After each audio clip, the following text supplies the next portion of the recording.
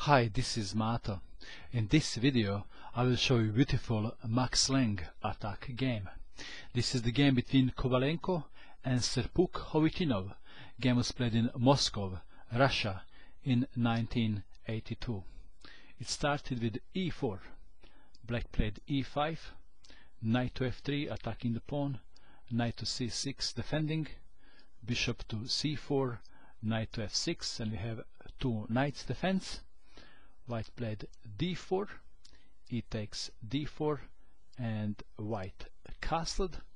Black played bishop to c5 defending his pawn, and in this position white played e5 attacking the knight. Instead of moving the knight to g4 or playing something else, black played d5 counter attacking, is attacking the bishop. White takes the knight, pawn takes bishop, and what would you play in this position? This is the most obvious and the best move, rook to e1 check. Black played king to f8, but let's check what would happen if bishop to e6 was played. So this is the main line. Let's check the main line.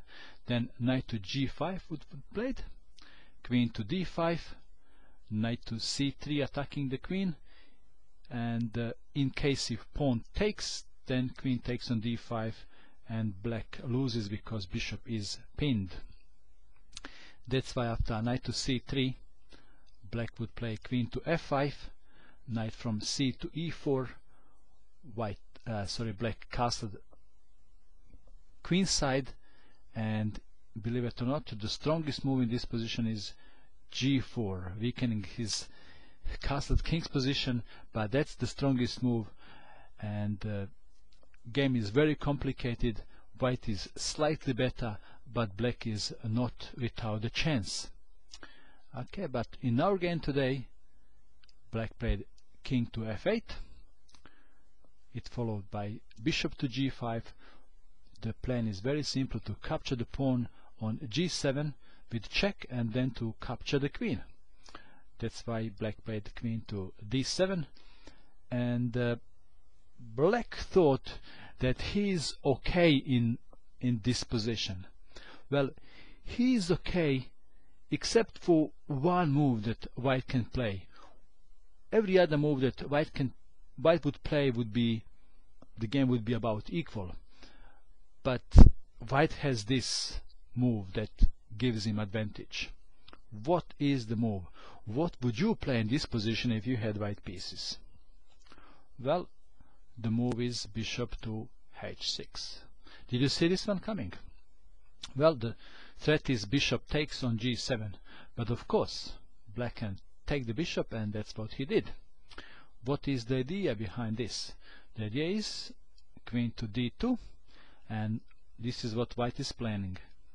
Queen takes on h6 with check, and after king goes to g8 he can't go to e8. After king goes to g8, then queen to g7 is checkmate. That's why black played queen to g4.